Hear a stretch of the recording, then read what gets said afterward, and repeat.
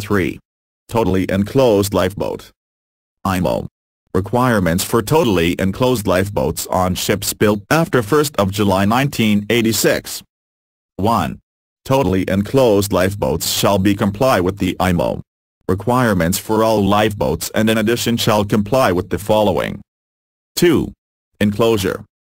The enclosure shall be so arranged that a. It protects the occupants against heat and cold. b. Access to the lifeboat is provided by hatches that can be closed to make the lifeboat watertight. c. Hatches are positioned so as to allow launching and recovery operations to be performed without any occupant having to leave the enclosure. d. Access hatches are capable of being opened and closed from both inside and outside and are equipped with means to hold them in securely open positions. e. It is possible to row the lifeboat. f. It is capable, when the lifeboat is in the capsized position with the hatches closed and without significant leakage, of supporting the entire mass of the lifeboat, including all equipment, machinery and its full complement of persons. g. It includes windows or translucent panels on both sides and to admit sufficient daylight to the inside of the lifeboat with the hatches closed so as to make artificial light unnecessary. Its exterior is of highly visible color and its interior of a color, which does not cause discomfort to the occupants. I. Handrails provide a secure handhold for persons moving about the exterior of the lifeboat, and aid embarkation and disembarkation. j. Persons have access to their seats from an entrance without having to climb over thwarts or other obstructions. k. The occupants are protected from the effects of dangerous subatmospheric pressures, which might be created by the lifeboat engine. 3. Capsizing and rewriting. a. A safety belt shall be fitted at each indicated seating position. The safety belt shall be designed to hold a person of a mass of 100 kilograms. 200 ibs, securely in place when the lifeboat is in a capsized position. b. The stability of the lifeboat shall be such that it is inherently or automatically self-righting when loaded with its full or partial complement of persons and equipment and all entrances and openings are closed watertight and the persons are secured with safety belts. c. The lifeboat shall be capable of supporting its full complement of persons and equipment when the lifeboat is in the damaged condition of being hauled in any one location below the water line, assuming no loss of buoyancy material and no other damage, and its stability shall be such that in the event of capsizing, it will automatically attain a position that will provide an above-water escape for its occupants. d. The design of all engine exhaust pipes, air ducts and other openings shall be such that water is excluded from the engine when the lifeboat capsizes and rewrite. 4. Propulsion. Same regulation as the partially enclosed lifeboat. 4. Free-fall lifeboats. A lifeboat arranged for free-fall launching shall be so that it is capable of rendering protection against harmful accelerations resulting from being launched, when loaded with its full complement PF persons and equipment from at least the maximum height at which it is designed to be stowed above the water line with the ship in its slightest seagoing condition, under unfavorable conditions of up to 10 degrees of trim and with the ship listed not less than 20 degrees either way. General agreement for a free-fall lifeboat. 1. Socket for charging battery. 2. Searchlight. 3. Holder for antenna. 4. Manual pump. 5. Equipment. 6. Hydraulic jack with release bolt. 7. Emergency tiller. 8. Battery. 9. Spring starter. 10. Stern tube greasing. 11. Stilling box. 12. Emergency stop. 13. Shut-off valve sprinkler pump. 14. Coupling sprinkler pump. 15. Battery charger. 16. Engine control lever. 17. Hydraulic pump for release bolt. 18. Air pressure gauge. 19. Valve for compressed air. 20. Switchboard. 21. Wash line sprinkler connection. 22. Holder for emergency transmitter. 23. Socket for emergency transmitter. 24. Earthing for transmitter. 25. To fill tank fuel. 26. Drain cock. 27. Fuel valve, 28. Charging valve for air bottles, 29. Air bottles, 30. Hook to lash, 31. Compressed air exit, 32. Drinking water and equipment, 33. Ventilator lockable. Free-fall lifeboat. Lifeboats with a self-contained air support system. In addition to the foregoing requirements, a lifeboat with the self-contained air support system shall be so arranged that when proceeding with all entrances and opening closed, the air in the lifeboat remains safe and breathable and the engine runs normally for a period of not less than 10 minutes. During this period, the atmospheric pressure inside the lifeboat shall never fall below the outside atmospheric pressure, nor shall it exceed it by more than 20 mb. The system shall have visual indicators to indicate the pressure of the air supply at all times. Fire-protected lifeboats. 1. In addition to complying with the above requirements, a fire-protected lifeboat when waterborne shall be capable of protecting the number of persons it is permitted to accommodate when subjected to a continuous soil fire that envelops the lifeboats for a period of not less than 8 minutes. 2. Water spray system. A lifeboat, which has a water spray, fire protection system shall comply with the following. A. Water for the system shall be drawn from the sea by a self-priming motor pump. It shall be possible to turn on and turn off the flow of water over the exterior of the lifeboat. B. The sea water intake shall be so arranged as to prevent the intake of flammable liquids from the sea surface. C. The system shall be arranged for flushing with fresh water and allowing complete drainage. A watercraft totally enclosed GRP lifeboat has been tested under the most rigorous conditions in the presence of IMO and many others. The results of the tests showed that the temperature inside the craft did not exceed a maximum of 54 degrees C, 130 degrees Fahrenheit, reducing to 42.8 degrees Celsius, 109 degrees Fahrenheit, amidship at head level. The watercraft's survival system enables the crew to evacuate and to be afloat totally enclosed and independent of the outside atmosphere.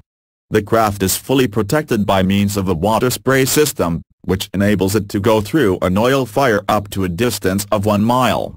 The craft is extremely maneuverable with a speed of over 6 knots and is fueled for at least 24 hours operation. Embarkation of the craft is through 2 large watertight openings which permit all persons to be seated, with doors closed ready for lowering in less than 60 seconds, during which time the engine can be hydraulically started for immediate getaway. Immediate lowering is effected by pulling and maintaining tension on the control wire, which passes through the canopy top adjacent to the control position, from which the craft is driven and the engine controlled. The craft descends at a controlled speed and being suspended from 2 points, will not spin. The descent can be halted at any point by releasing the control wire. The boat release system is operated by a single lever, which releases both hooks simultaneously when the craft is waterborne. The craft is constructed of glass fiber reinforced plastic with fire-retardant additives and pigmented international orange. It is totally enclosed with 2 large inward opening access doors that are hinged to permit the lower half to be clipped into the top half for ventilation. The doors will also hinge and stow under the roof. A large armor-plated glass escape hatch is fitted at each end of the cover and this will allow access to the lifting hooks, if necessary. A similar hatch is fitted on top of the cover, immediately above the helmsman's position, which permits him to obtain maximum vision when standing. An automatic opening and closing ventilator is also provided, on top of the cover. A compressed air system is incorporated that operates a continuous watershed for 10 minutes, with an air supply sufficient for the personnel as well as the engine running at full throttle. A positive pressure is built up inside the craft preventing the entry of fumes and gases. Air is not recirculated. Seat belts are provided and the ventilators close automatically in the event of the craft capsizing. The diesel engine is completely enclosed in a glass fiber casing with the hinged lid and can be restarted immediately after riding, if the craft should capsize. Cooling is by means of a completely enclosed freshwater system.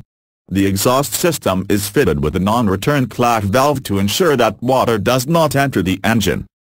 The rowing of totally enclosed lifeboats is a somewhat difficult operation, due to the fact that the oarsman is unable to see the blades of their oars in most cases. In the smaller enclosed lifeboats, paddles are sometimes substituted for oars due to the difficulty of handling oars in the confined space. Alternative to free fall. The watercraft PSCRB, preferred orientation and displacement, system considerably reduces the risk of a lifeboat launched from a platform or rig form colliding with it and sustaining damage. Until a lifeboat's propeller begins to bite into the water to give the boat steerage way, the lifeboat is at the mercy of wind and wave and is therefore most vulnerable and can easily be blown or washed back into the structure. The PSCRB system overcomes this by pulling the boat directly away from the rig. By the time the PSCRB system releases, the boat's engine has come up to speed and the boat can then proceed to safety under its own power. This is achieved without the need for survivors to overcome any reservations they might have about evacuating by means of a free-fall boat. Simply explained, the PSCRB system comprises a long flexible pole attached to the offshore installation at its inboard end by means of a hydraulic hinge.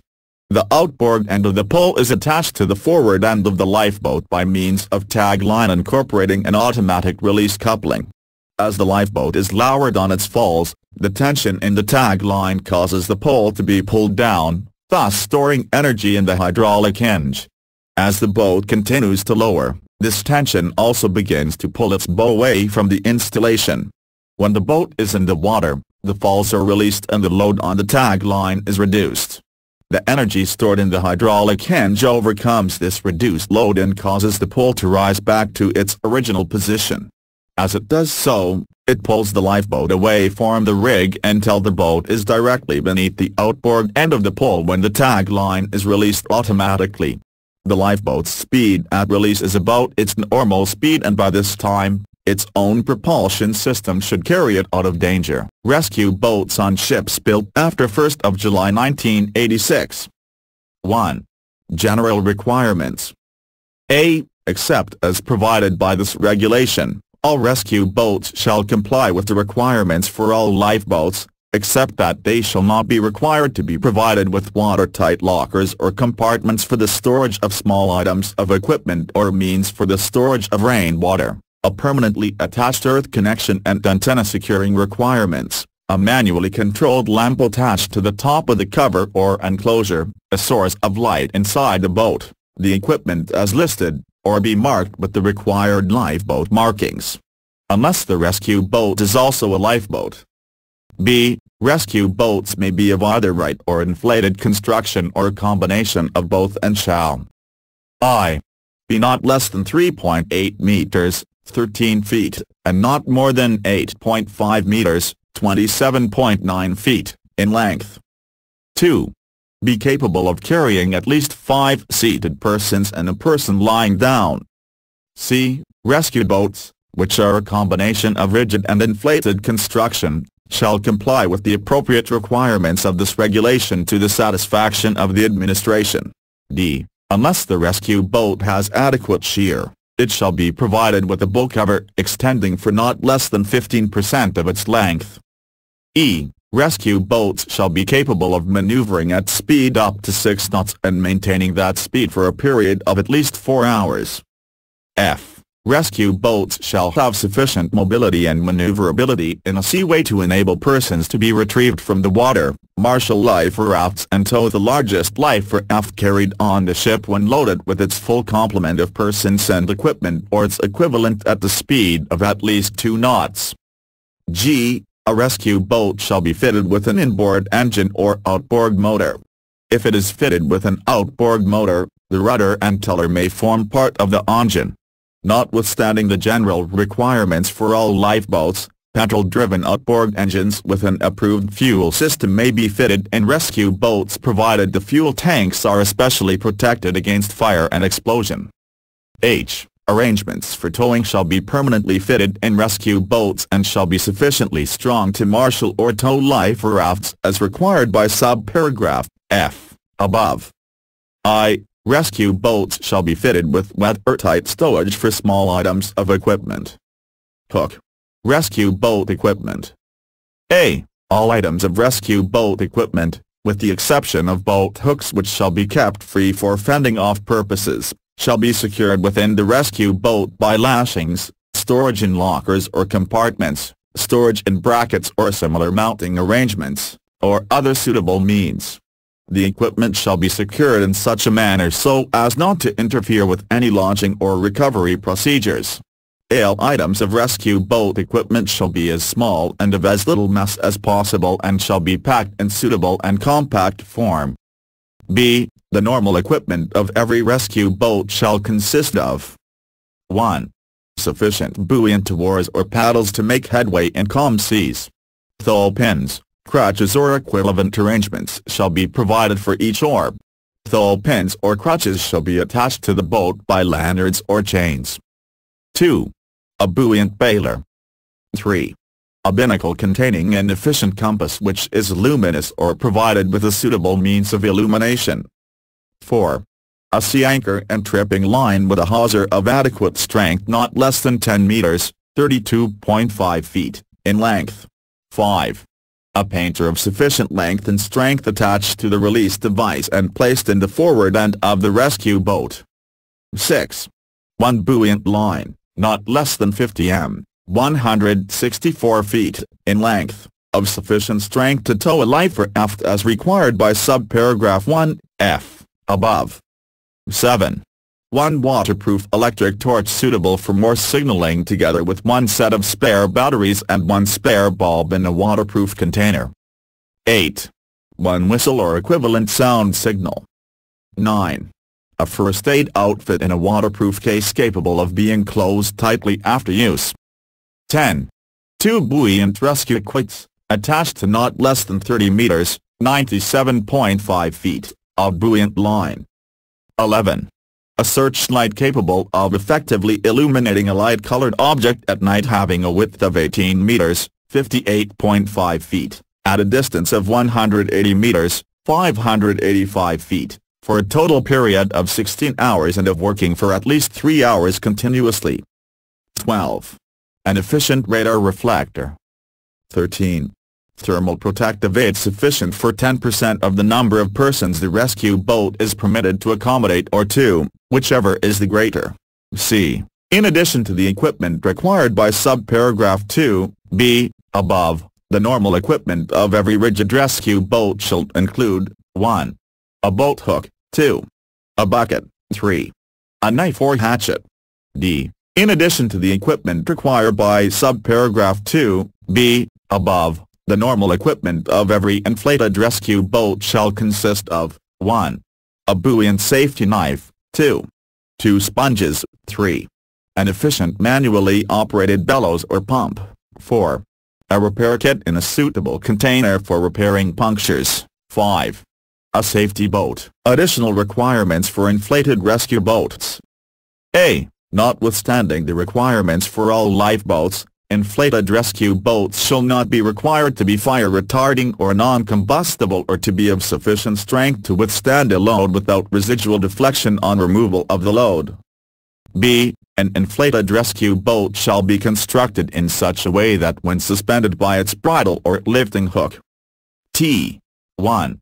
It is sufficient strength and rigidity to enable it to be lowered and recovered with its full complement of persons and equipment. 2.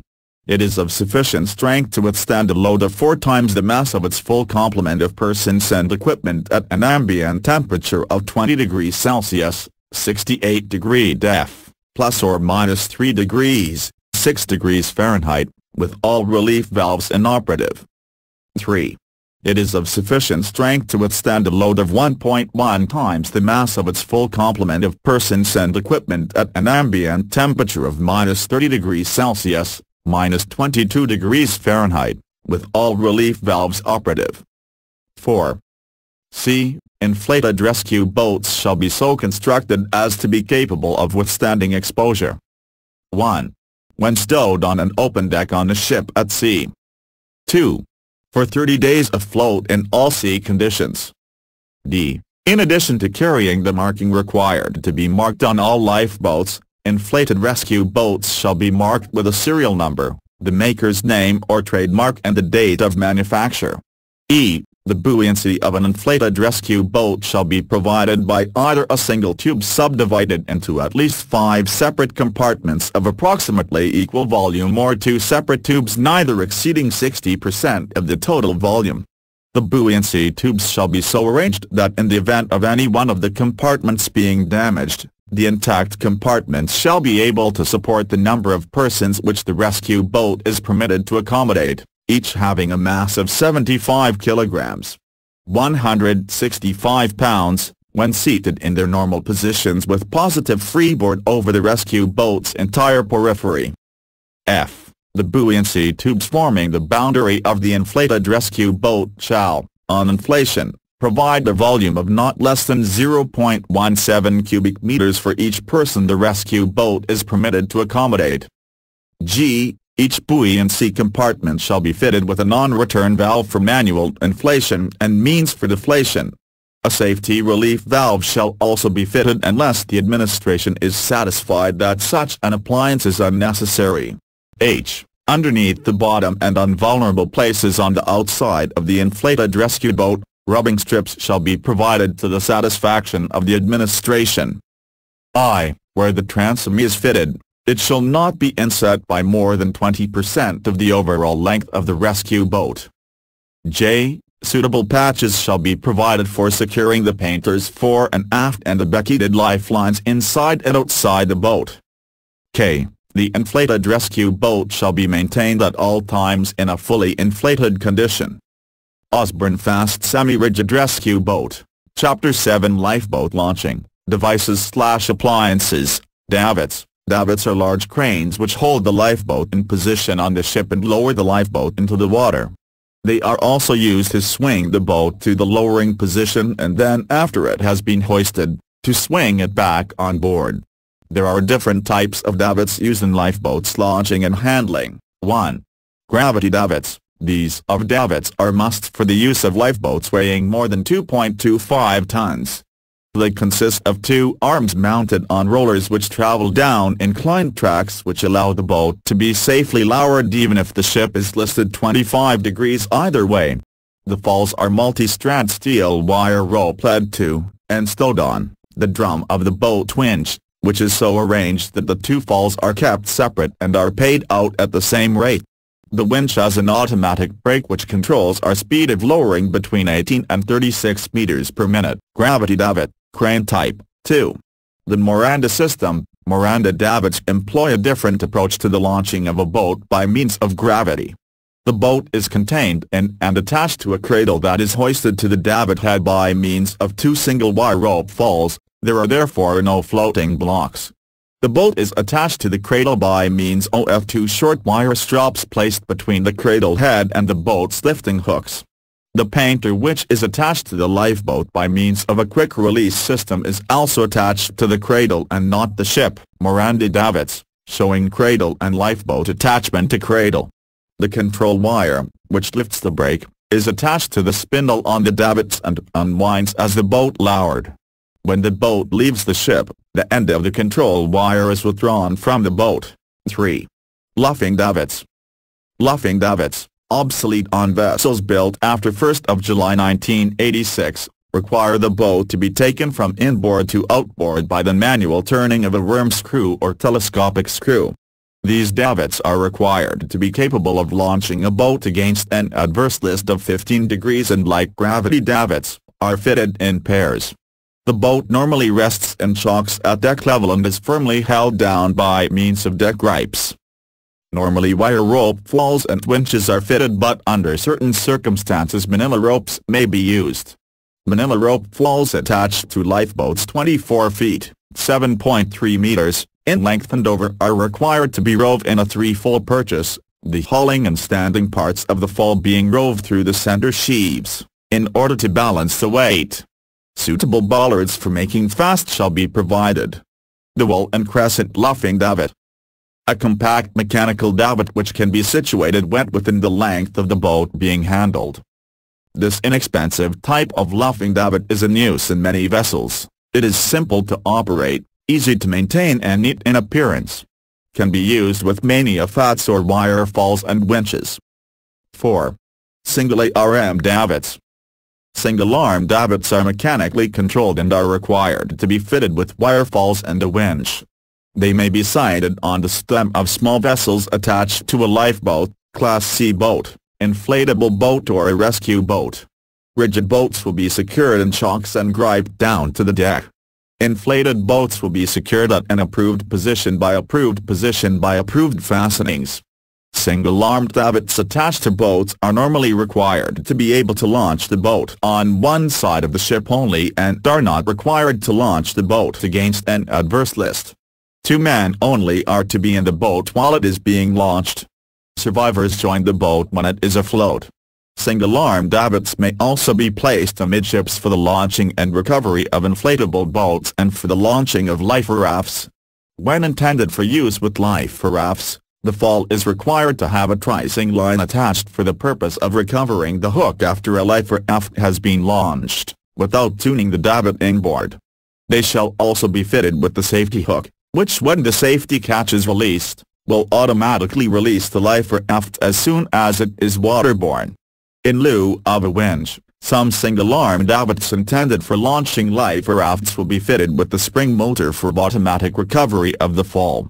Single-armed davits intended for use with life rafts shall be capable of launching the life raft when the ship is listed 20 degrees weather way on vessels constructed after 1st of July 1986, or 15 degrees on other vessels. Hanging from the davits are falls, ropes and blocks, which are fastened to Rotmer releasing hooks. Releasing gear is installed in the lifeboats to let go the falls. Without such gear, letting go the falls in a seaway could be a difficult and dangerous job. The widely used Rotmer gear releases the falls of both ends of the boat at the same time. The man in charge orders the boat to be released. A lever is turned and this lever rotates, shifting connection through universal joints to hook locks at both bow and stem ends of the boat. When the hook locks are opened, the hook releases the falls. Each Rotmer releasing hook is fitted with a preventive bar. These bars keeps the fall from accidentally detaching in case the falls slacken when the boat is in the water. The Rotmer releasing gear is located in the bottom of the lifeboat and extends from bow to stern. It is a pipe with a universal coupling on each and a lever bolted near the middle. When this lever is turned 180 degrees, both releasing hooks open at the same time. Safety notes on releasing gear. Since the releasing gear actually launches the lifeboat into the water, either intentionally or unintentionally, certain safety precautions must be observed. Regulations require: 1. The area around the releasing gear from the keel to the side benches shall be painted white. 2. The span of white should be approximately 12 inches wide depending on the internal arrangement of the lifeboat. 3. The lever shall be painted red and marked danger lever drops boat. Tricing pendants. Tricing pendants, also called tricing lines, are wires which bring the boat to the side of the ship. They hold the boat in position at the embarkation deck until the frapping lines are passed around the falls. The tricing pendants are then released. Raising the brake lever again permits the boat to continue down until it reaches the water. The tricing pendant tricing lines. A device for reeling on or laying out a line as handbrakes gives control for lowering speed. Motor or hand power can be used for hoisting. Winch hand cranks have coupling which automatically disengages the cranks of the metric motor to turn the winch. In order to reduce possibility of injury, the emergency disconnect switch should always be in off position when hand cranking. Lubrication requirements should always be followed to prevent accumulation of moisture. Falls. Ropes or lines used in hoisting and lowering the lifeboat when launching and hoisting. When floating blocks are fitted to emergency lifeboats, provision must be made to prevent the falls from cabling. A fall cable when it twists round and round. This was prevalent with manila rope falls, but was considerably reduced with the introduction of square-laid rope. It may occur on occasion with wire rope falls, and happens when the weight of boat is taken off the falls. One means of preventing this is to secure a length of light wire between the inboard cheeks of the two floating blocks. Another is to have a swivel on the bottom of each of the floating blocks. Where swivels are employed, They are to be kept well-oiled to prevent them from seizing up and so becoming useless. Limit switch and emergency disconnect switch. The limit switch will stop the davits arm 12 inches before they reach the stowed-on position, then the davits should be hand-cranked to their final position. If for some reason it is necessary to stop raising the lifeboat, the winch also has an emergency disconnect switch to stop the flow of power to the motor, and this switch should always be in off position. Note: shipmasters must inspect limit switches every 3 months. Gripes. The function of the gripes is to hold the boat firmly down in the chocks, or in the case of gravity davits, firmly against the shoulder chocks on the davits. Gripes are required to be so fitted that they can be let go from inboard. The normal method of fitting is to have the gripe wires taken over fair leads on the gunwale and fastened on the outboard side to the deck or davit frame. A sinhouse slip is attached to the inboard end of the gripes for letting go. A strong rope lashing is incorporated next to the sinhouse slip to allow it to be cut in an emergency. Care must be taken as the boat is turned out, that the thimble on the inboard end of the gripes, which has to pass over the boat, does not foul up anything. It is the responsibility of the 2 men in the boat to clear the gripes if necessary, and on gravity davits, it is the responsibility of the men who let go the gripes to ensure that when a trigger is fitted, it does in fact fall. Latch-on gripes are an alternative method sometimes used with gravity davits. Latch-on gripes instead of going over the boat are let over stout bobbins on the stern and stern posts. All that is necessary is to let go the sinhouse slips and then throw the gripe wires off the bobbins. Skates. Skates are fitted to lifeboats so that they can be launched when the vessel has an adverse list. When the ship has been abandoned and the lifeboat is clear, the skates can be dropped overboard. Every lifeboat, except the emergency lifeboats on passenger ships, is fitted with 2 skates on the inboard side for the purpose of assisting the passage of the boat down the side of a ship with an adverse list. That is to say, the skates are there to act as skids and help you slide or skate the boat down the side of the ship. When the boat is in the water, the skates cease to have any value, and will greatly hamper the movement of the boat. Therefore, as soon as it may be convenient, unship them, and either stow them in the boat, or tow them. Normally there is sufficient wood in the skates to keep them afloat. If the ship is abandoned prematurely, and the survivors return to it, the lifeboats must be recovered and the skates replaced, so that they are once again ready for use. Only when the ship actually sinks should the skates be discarded. Boarding, launching and recovery of lifeboats. Launching instructions with the use of gravity davit. 1. Remove boat cover and its supporting ridge pole. Put cap on drain, lead sea painter forward, make fast outboard and clear all obstruction. 2. Release grips. 3. Raise winch roll to the outboard position and lower away to embarkation deck. The tricing lines will bring the boat to the side of the ship. The brakes should be put on the tricing line to take all the weight. 4. Before passengers and crew enter the boat at the embarkation deck, flap inclines should be passed and held taut. When all aboard the boat are seated, the hooks on tricing lines should be released and the boat eased outboard by slacking flapping lines. Releasing the tricing wires without observing these precautions will cause the boat to swing out violently. 5. With the boat in the outboard position, it may be lowered into the water and released. The remaining sequence is similar to that for boats launched by mechanical davits. Instructions for hoisting and lowering a lifeboat. To hoist lifeboat by air motor. 1. Connect the air motor with the boat winch at its motor support by way of the butterfly nut. 2. Open the air stop valve. 3. Pull down the air motor lever to the other side of the instruction plate. TC start air motor. Lifeboat will be hoisted. 4. Return the air motor lever to the natural position, and close air stop valve. 5. Disconnect the motor indispensably with the winch at its motor support to prepare boat for lowering. Recovery of free fall lifeboat.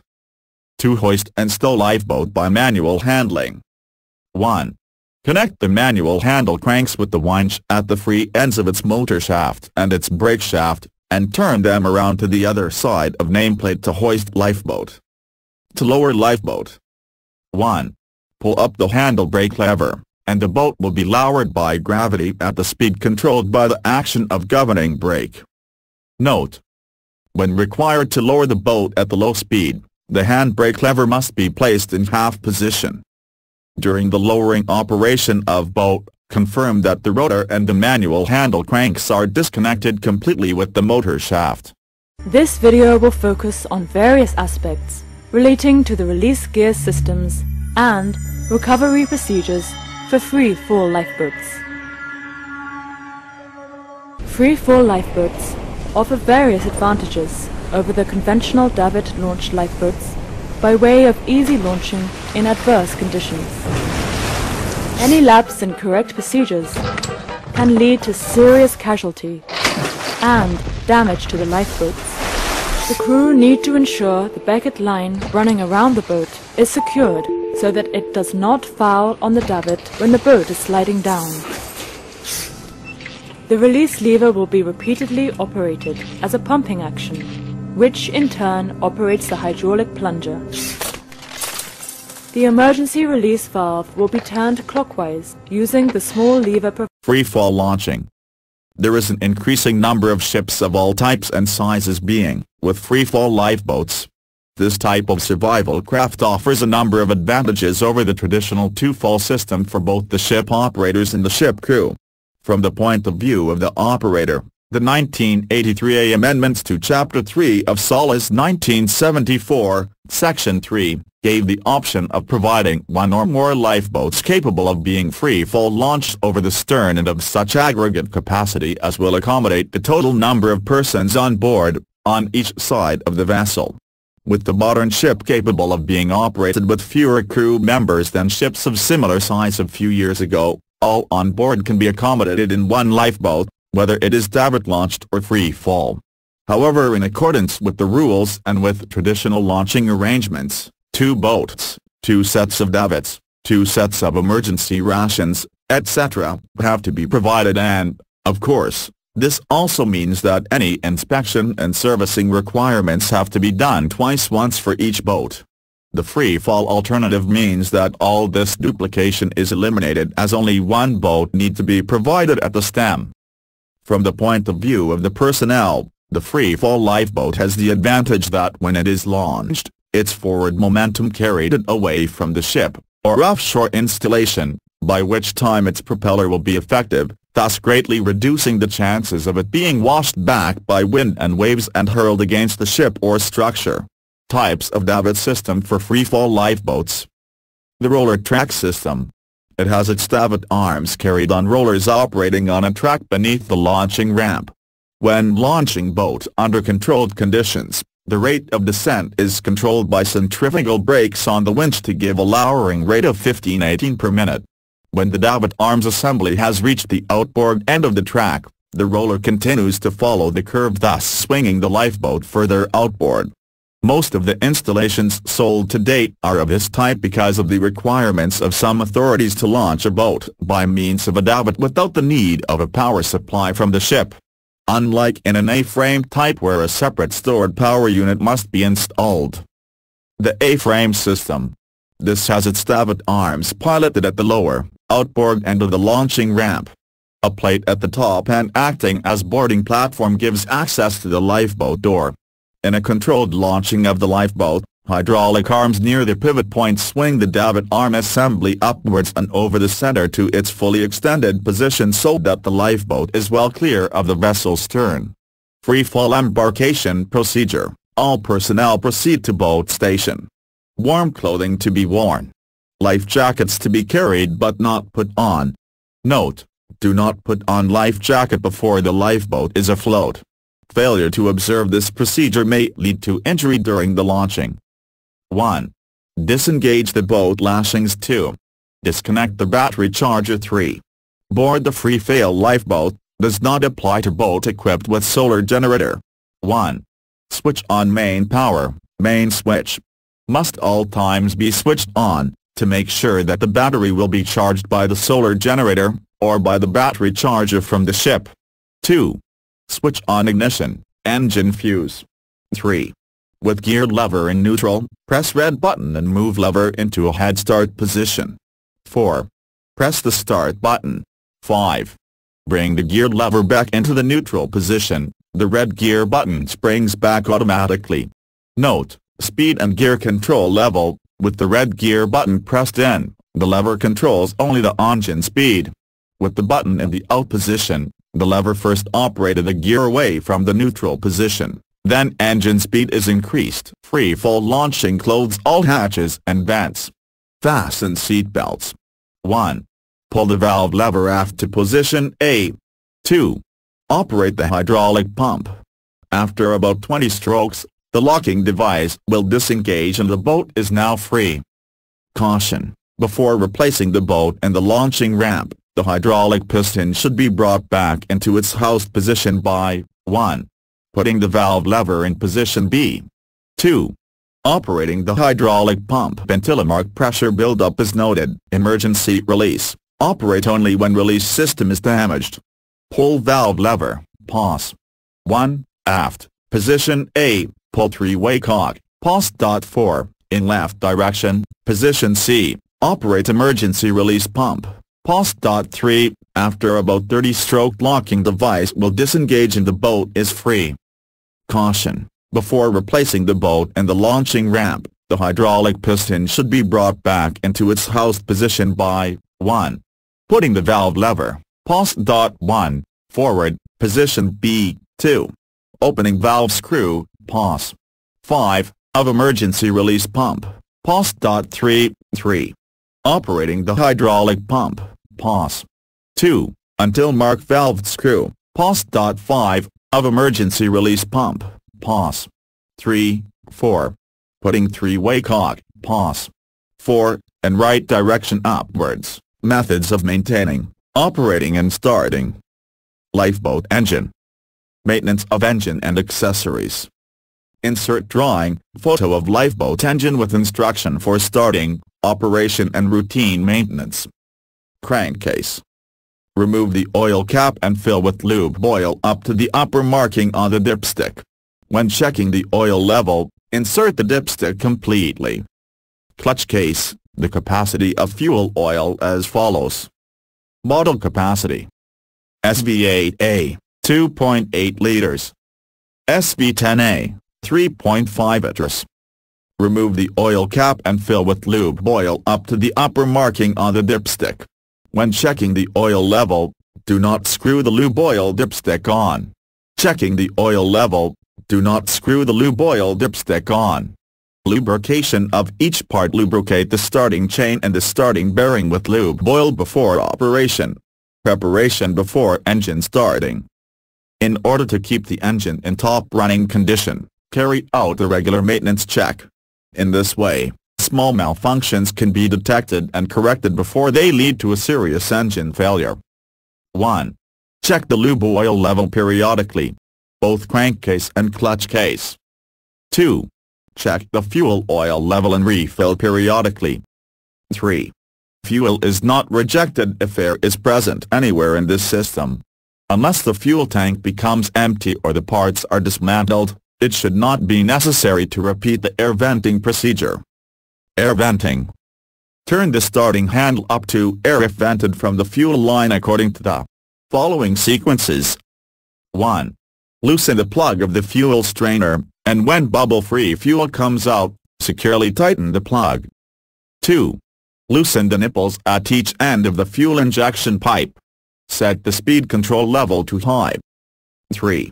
Loosen the delivery valve holder, by about 2 turns, and when bubble-free fuel comes out, securely tighten the delivery valve holder, and then, after attaching the injection pipe, securely tighten the fuel pump side nipple. Now turn the engine with the starting handle about 30 times. Fuel oil is circulated and comes out from the nipple on the injection valve side. When there is no more air bubble present in the oil, tighten the nipple. This indicates that the air has been completely vented. Attention, start the engine every 10 days in order to check the engine condition, or turn the starting handle by hand in order to lubricate each part, and also turn the starting handle until you hear the sound of fuel being injected. 1. Raise the decompression lever and turn the starting handle vigorously 5 to 6 times until the flywheel gains momentum. 2. Release the decompression lever while turning the starting handle 2 or 3 times. 3.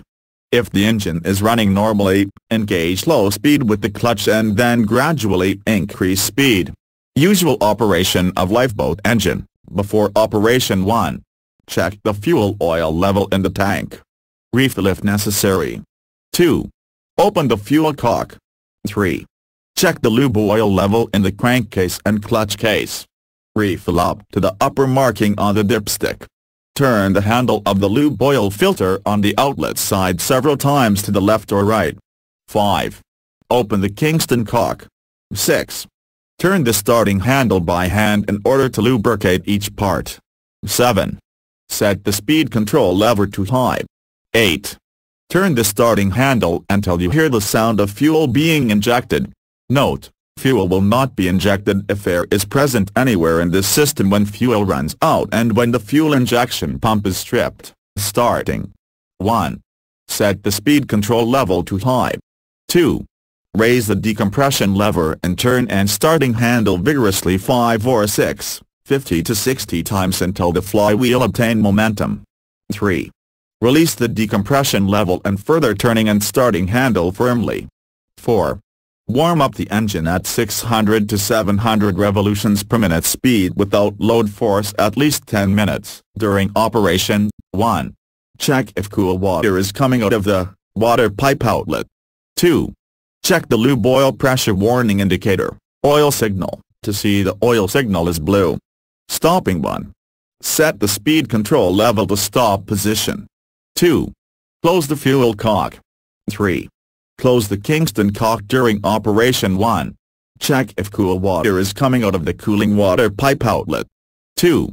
Check the lube oil pressure warning indicator, oil signal, to see the oil signal is blue. Stopping 1. Set the speed control level to stop position. 2. Close the fuel cock. 3. Close the Kingston cock. Stopping. 1. Set the speed control level to stop position. 2. Close the fuel cock. 3. Close the Kingston cock. 4. Stop the engine at the compression stroke by turning it with the starting handle until resistance is felt. Do not use the decompression lever. At this position, the intake and exhaust valves are closed, protecting the cylinder and valve seats from moisture. Boat crew, duties and responsibilities. Boat coxswains. 1. Above and foremost, he must be a qualified coxswain. 2. He must be completely familiar with his boat's physical characteristics. 3. He must see to it that his boat is always clean and ready for any moment use. 4. He must know his passenger's capacity and the equivalent of one person to a cargo 165 pounds. 5. He has full charge of his boat crew and passengers. 6. When underway during inclement weather, he shall require all his boat crew and passengers to wear life jackets. 7. He shall reinforce the no-smoking regulation and require all passengers to sit down properly while underway. 8. Safety and welfare of the personnel must be his primary concern. Boat engineer. 1. Responsible for the upkeep, maintenance and operation of the engine. 2. He should be able to make minor repairs and spot trouble before it has a chance to cause damage. Bowman. 1. Acts as bow lookouts and handles the bow leans and forward fender when coming alongside or getting underway. 2. Responsible for the cleanliness of the boat. 3. He should be qualified to relieve the coxswain if necessary. Chapter 8, Life Rafts. Life rafts are floats made of wood, metal, rubber or plastic enclosing hermetically sealed air-spaced. Generally, life rafts are supplements to lifeboats carried by ocean-going passenger and cargo vessels, and are either used or employed as primary or secondary means of evacuation, depending upon the type and size of a ship. They are easy to stow and in most conditions, they can be launched by 1 or 2 persons. The marine inflatable life raft is a widely used piece of life-saving equipment. It should be stowed in a manner that permits it to float free from the structure, inflate and break free from the structure in the event of a sinking. The marine life raft is a strong and durable piece of life-saving equipment that is designed to stand up to severe weather conditions and rough seas. It is important that you understand a few things about the raft to ensure your survival and rescue. Characteristics. 1. Number of occupants permitted to carry is marked on container. The largest approved size is a 25-man capacity weighing no more than 400 pounds. 2. Support occupants out of water. 3. Survival equipment is contained within the raft. 4. Waterproof container. 5. Protection from the environment. The raft is packed in a fiberglass container for protection. A line called the painter line is attached to the inflation bottle. Every launching situation is different. IMO requirements for inflatable life rafts on ship built after 1st of July 1986. 1. Inflatable life rafts shall comply with the requirements for all life rafts and, in addition, shall comply with the following. Construction of inflatable life rafts. A. The main buoyancy chamber shall be divided into not less than 2 separate compartments, each inflated through and on a return inflation valve on each compartment.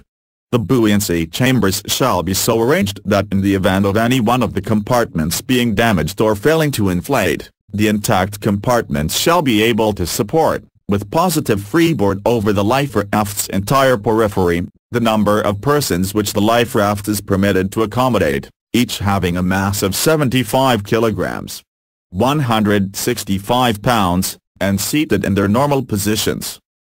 B. The floor of the life raft shall be waterproof and shall be capable of being sufficiently insulated against cold either.